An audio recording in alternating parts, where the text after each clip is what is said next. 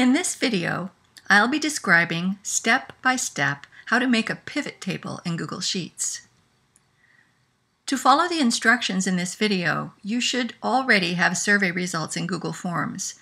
If you haven't yet made a Google Forms survey, see our video about making surveys with Google Forms.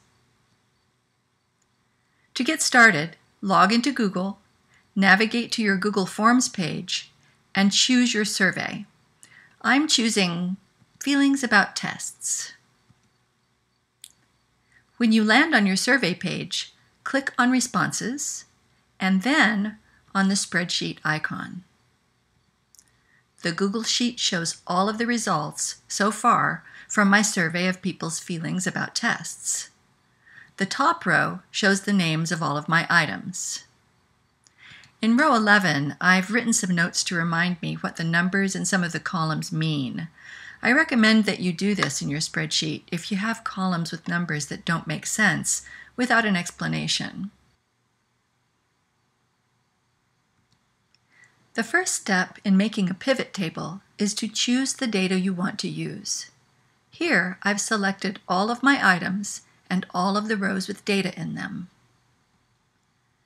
Next, click on the Data tab and select Pivot Table. You will now see this view and a new tab, Pivot Table 1, on the bottom of your screen. Click anywhere in the table to open the report editor. Then click on Rows, Add Field. Here's where it gets a bit tricky. You have to decide which of your items you want to put in rows.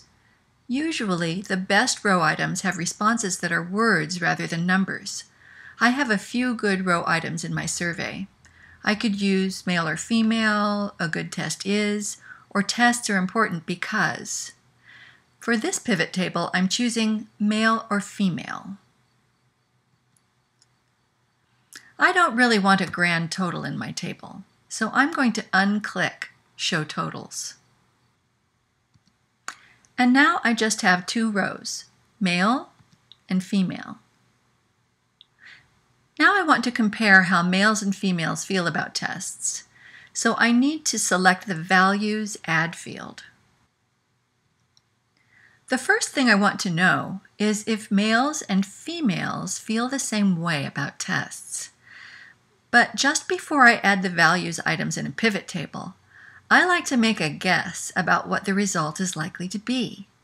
What do you think? Do you think boys like tests better than girls? Or that girls like tests better than boys?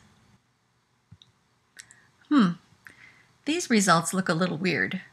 They add up to a bigger number than the number of rows in my spreadsheet. Here's why. Google Sheets is adding up all the scores instead of figuring out the average score. It's easy enough to fix, though. All you have to do is click on Sum and select Average from the menu that pops up. Now the numbers make more sense, but they still look a little funny because they don't have the same number of decimal places. This is easy to fix. Just click on the 1, 2, 3 tab. Now the numbers look perfect. And it's easy to see that girls who took my survey like tests more than boys do. I could stop here if I wanted to and report my results in a table, but I want to make it even easier for people to see my results, so I'm going to make a chart. To make a chart, click on the More tab at the top of your spreadsheet. Then, click on the chart icon. The first thing you'll see is a bar chart showing your results. This looks pretty cool, but I don't want to stop here.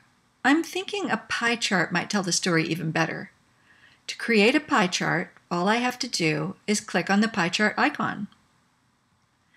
Oh yeah, this is the chart I want to show in my report. To save it, all I have to do is click the Insert button. It's super easy to see from this chart how much more females like tests than males. I wonder if it's really true, and if so, why? I only wish I had a bigger sample so I could be more confident about my results. It's pretty common to have questions like this after you do a survey. And that's not a bad thing, because you can use these questions to help you do better research. In my case, there are two things I could do to make my survey better. First, I could just get a lot more different people to take my survey. Then, if females still like tests more than males, I'd be more confident in my results. After that, I could create a new survey to try to find out what makes females like the tests better than males. There's lots more you can do with pivot tables. Go ahead and play around with the options. See if you can figure out which options give you the most useful information. And check out how different kinds of items work best in different tables and graphs.